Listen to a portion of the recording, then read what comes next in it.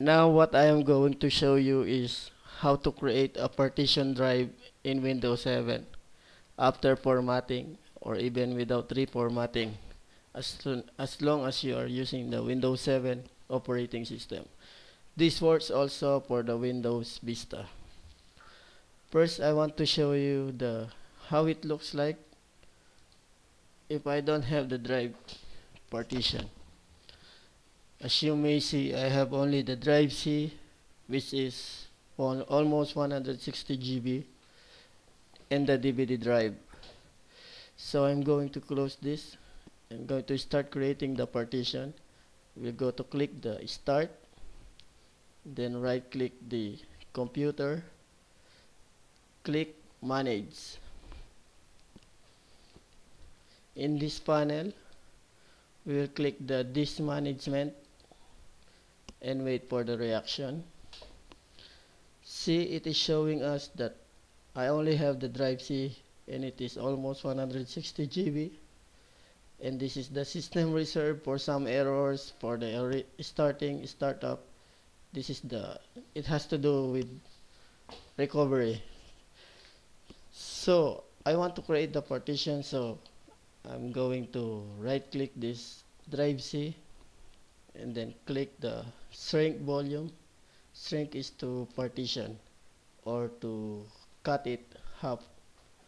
See, it is querying the shrink space for the available.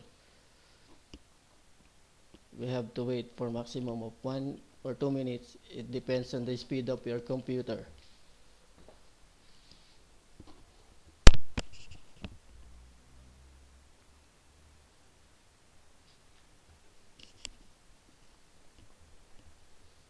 You need to be patient on these things. Don't do anything stupid. As you may see, there is the advisable space for the partition. You can change this volume into what size you want, but in my case, I'm not going to change the advisable volume. So I'm going to click the shrink and wait again for the reaction until it creates the drive partition.